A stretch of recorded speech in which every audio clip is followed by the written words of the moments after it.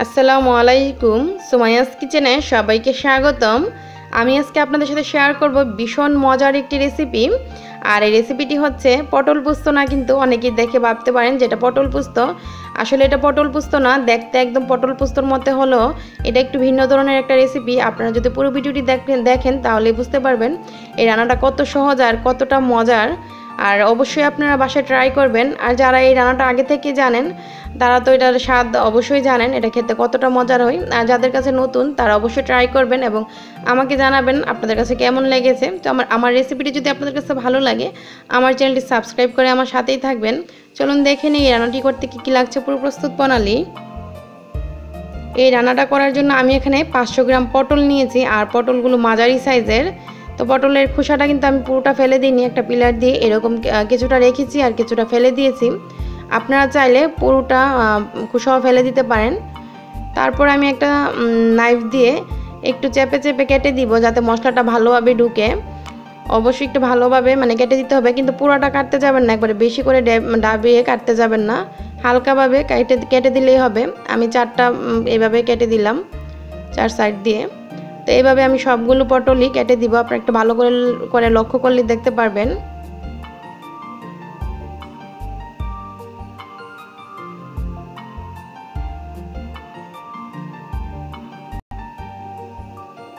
আপনারা চাইলে মাঝখান দিয়ে 2 ভাগ করে তারপরও এই রান্নাটা করতে পারেন, কিন্তু এটা আস্ত পটল দিয়ে করলেই কিন্তু দেখতেও সুন্দর হয় বেশি। তো আমার সবগুলো পটল এভাবে আমি কেটে নিয়েছি। এখন ভালোভাবে ধুয়ে পানিটা ঝরিয়ে নিব। আর যা যা মশলা লাগছে, মশলা আমি এখানে নিয়েছি পেঁয়াজ বাটা নিয়েছি। আর পেঁয়াজটা আমি মিহি করে বাটি নাই, আদা বাটা করে ব্লেন্ডারে ব্লেন্ড করেছি। এখানে 3 টেবিল চামচ পেঁয়াজ বাটা, আর এটা আদা বাটা করে নিয়েছি আমি নিজে থেকেই। আর এখানে নিয়েছি 1 চা চামচ আদা বাটা, 1 চা চামচ রসুন বাটা, আর এটা নিয়েছি হচ্ছে তিল বাটা। এটা কিন্তু তিল বাটা, এটা কিন্তু পুস্ত বাটা না। আর এটা কিন্তু পুস্ত বাটা দিয়ে করবেন না, আমি যেভাবে করছি ঠিক সেভাবেই করবেন তিল বাটা দিয়ে। তিলটা আমি মিহি করে বেটে নিয়েছি। এখানে আধা কাপ তিল বাটার পর আধা কাপ হয়েছে, তো আধা কাপ তিল বাটা এখানে নিয়েছি। আর এখানে নিয়েছি আমি 1 চা চামচ জিরা গুঁড়া, 1 চা চামচ ধনিয়া গুঁড়া, 1.5 চা চামচ হলুদ গুঁড়া, 1.5 চা চামচ মরিচ গুঁড়া, পরিমাণ মতো লবণ। আর মশলার পরিমাণটা আপনাদের পছন্দ মতো কমিয়ে কিংবা বাড়িয়ে দিতে পারেন, যার যার পছন্দ মতো দিবেন। তো আমি প্রথমে চুলায় একটা প্যান বসিয়ে দিলাম, আর প্যানটা গরম হয়ে যাওয়ার পর তেল দিয়ে দিব। আমি এখানে সরষের তেল দিচ্ছি, আপনারা চাইলে নর্মাল যে রান্নার তেল সেটা দিয়েও করতে পারেন। তো আমি এখানে প্রথমে পটলগুলো ভেজে নিব, তাই তেলের পরিমাণটা বেশি দেইনি, 1 টেবিল চামচের মতো তেল দিয়ে দিলাম। 1 টেবিল চামচের চেয়ে কিছুটা বেশি হবে তেলটা আমি দিয়েছি। তো তেল দেওয়ার পর আমি এখন পটলগুলো দিয়ে দিচ্ছি।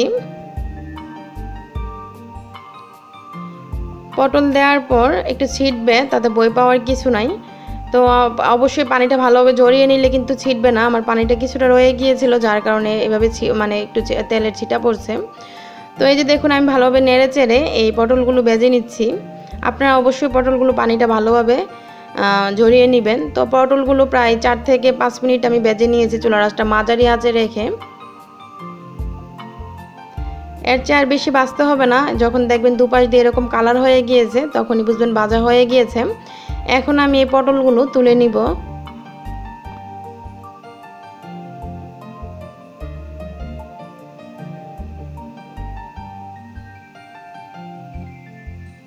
পটল তুলে নিয়েছি। আর এখন আমি আরও কিছু সরষের তেল দিয়ে দিচ্ছি। এখানে আমি আরও 2 টেবিল চামচ সরষের তেল দিয়েছি। পটল ভাজার পরও কিন্তু পুরোটা তেলই রয়ে গিয়েছিল, পটল ভাজতে কিন্তু বেশি তেল লাগে না। তারপর আমি 2 টেবিল চামচ তেল দেওয়ার পর তেলটা গরম হয়ে যাওয়ার পর দিয়ে দিলাম পেঁয়াজ বাটা। পেঁয়াজ বাটাটা দেওয়ার পর নেড়ে চেড়ে পেঁয়াজ বাটাটা আমি 1 মিনিটের মতো ভেজে নিব, যাতে কাঁচা গন্ধটা দূর হয়ে যায়।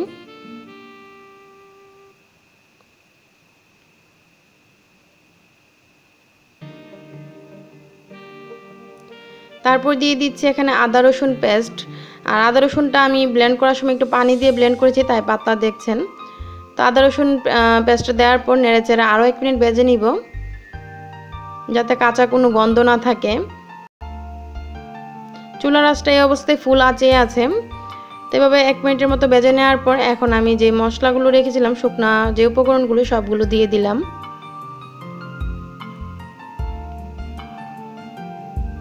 তারপর সব কিছু একসাথে মিশিয়ে নেড়ে চেড়ে নিচ্ছি। আর মশলাটা কষানোর জন্য অল্প পরিমাণে পানি দিয়ে দিলাম, যাতে মশলাটা পুড়ে না যায়। মশলাটা পুড়ে গেলে কিন্তু কালারটা সুন্দর হবে না। তো এই মশলাটা পানি দেওয়ার পর আমি 2-3 মিনিট কষিয়ে নিয়েছি। আর মশলাটা অবশ্যই ভালোভাবে একটু কষিয়ে নেবেন, 2 থেকে 3 মিনিট কষিয়ে নিয়েছি। এই যে দেখুন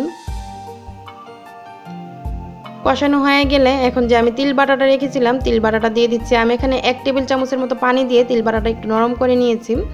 তারপর তিল বাটা দিয়ে দিলাম। আর তিল বাটা দিয়ে এখন আবার নেড়ে চেড়ে আমি প্রায় 4-5 মিনিট মশলাটা কষিয়ে নিব।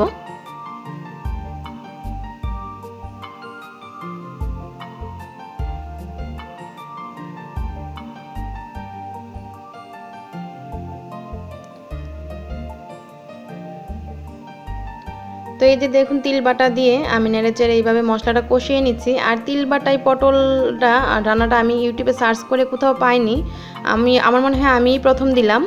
আশা করি রেসিপিটি আপনাদের ভালো লাগবে। তো 4-5 মিনিট মশলাটা কষানোর পর আমি যে পটলগুলো ভেজে রেখেছিলাম পটলগুলো দিয়ে দিলাম। পটল আর এই মশলা সব কিছু ভালোভাবে নেড়েচেড়ে আরও কিছুক্ষণ কষিয়ে নিব।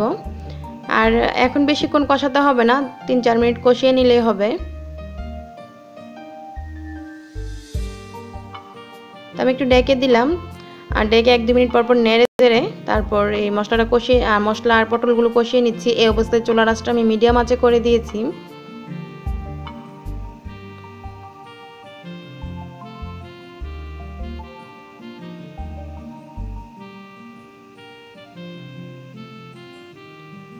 এই যে দেখুন প্রায় অনেকক্ষণ কষানো হয়ে গিয়েছে আমার, এই পটলের সাথে মশলাগুলো সুন্দরভাবে কষানো হয়ে গিয়েছে। এখন আমি পানি দিয়ে দিব। আমি পানি দিয়ে দিলাম এখানে 1.5 কাপ। আমি মাখা মাখা রাখবো, তাই পানির পরিমাণটা 1.5 কাপ দিলাম। আপনারা যদি একদম বেশি শুকনা খেতে পছন্দ করেন, এটা কিন্তু শুকনা খেলে বেশি ভালো লাগবে না, অবশ্যই মাখা মাখাটাই করবেন। এই রান্নাটা কিন্তু মাখা মাখা করে রান্না করে। তো এইভাবে 1.5 কাপ পানি দিবেন। পানিটা দেওয়ার পর আমি ঢাকনা দিয়ে ডেকে রেখে দিলাম নেড়ে চেড়ে, যাতে বলক আসা পর্যন্ত অপেক্ষা করছি। এই যে দেখুন কিছুক্ষণ পর বলক চলে এসেছে। তো ঢাকনাটা সরিয়ে আবার নেড়ে চেড়ে দিব।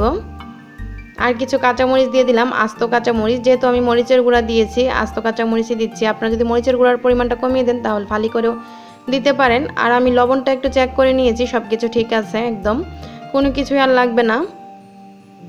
তো পটলগুলো একটু উল্টিয়ে দিচ্ছি যাতে মশলাটা ভালোভাবে ঢুকে, এপাশ ওপাশ দিয়ে ভালোভাবে মশলাটা ঢুকে। তারপর আবার ঢাকনা দিয়ে ঢেকে রেখে দিলাম। এই যে দেখুন আরও 5 মিনিট পর আমি কিন্তু এর মাঝখান দিয়ে আরও 2-1 বার নেড়ে দিয়েছি। তো আরও 5 মিনিট পর আবারও উল্টিয়ে দিচ্ছি। এভাবে উল্টিয়ে পাল্টিয়ে রান্নাটা করলে পটলের ভিতরে মশলাটা ভালোভাবে ঢুকে আর খাওয়ার সময় খেতে অনেক ভালো লাগে। চুলার আঁচটা কিন্তু মিডিয়াম আঁচে ছিল এতক্ষণ। এখন আমি চুলার আঁচটা একদম মিডিয়াম লো আঁচে করে দিব। মিডিয়াম লো আঁচে করে আরও 5 মিনিট জাল করে নিব। আর পটলগুলো ভাজার সময় কিন্তু সিদ্ধ হয়ে গিয়েছিল, হাফ সিদ্ধ। তো আর এখন রান্নাতে কিন্তু সিদ্ধ হয়ে গিয়েছে। এই যে দেখুন কাছ থেকে আমার পটলটা সিদ্ধ হয়ে গিয়েছে, আমি চেক করে নিয়েছিলাম। তো এই যে দেখুন রান্না হয়ে গিয়েছে, তেলটা কিন্তু ছেড়ে দিয়েছে। আর এটা এরকম যখন এরকম মাখা মাখা থাকবে তখনই নামিয়ে নেবেন, কারণ নামানোর পর আরও একটু শুকিয়ে যাবে। আমি নামিয়ে নিয়েছি। আর নামানোর পর দেখে বুঝতে পারছেন ঝোলটা আরও শুকিয়ে গিয়েছে। তো একটা পটল কেটে দেখাচ্ছি আপনাদেরকে। এই যে দেখুন পটলটা কত সুন্দরভাবে সিদ্ধ হয়েছে। এই তিল বাটাই পটলটা খেতে কিন্তু ভীষণ মজার হয়।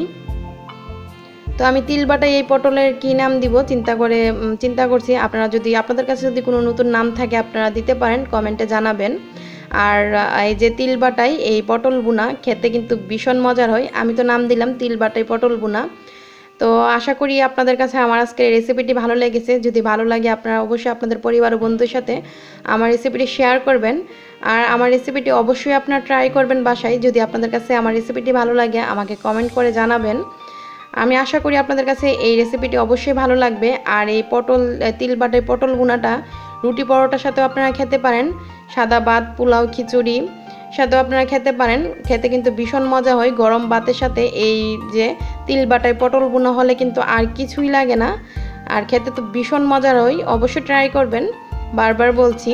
তো আমার আজকের এই রেসিপিটি যদি আপনাদের কাছে ভালো লাগে, আপনারা আমার চ্যানেলটি সাবস্ক্রাইব করতে ভুলবেন না এবং লাইক কমেন্ট শেয়ার করবেন। আজকের রেসিপিটি দেখার জন্য আপনাদের সবাইকে অসংখ্য ধন্যবাদ। সবাই ভালো থাকবেন, আমার জন্য দোয়া করবেন। আল্লাহ হাফেজ।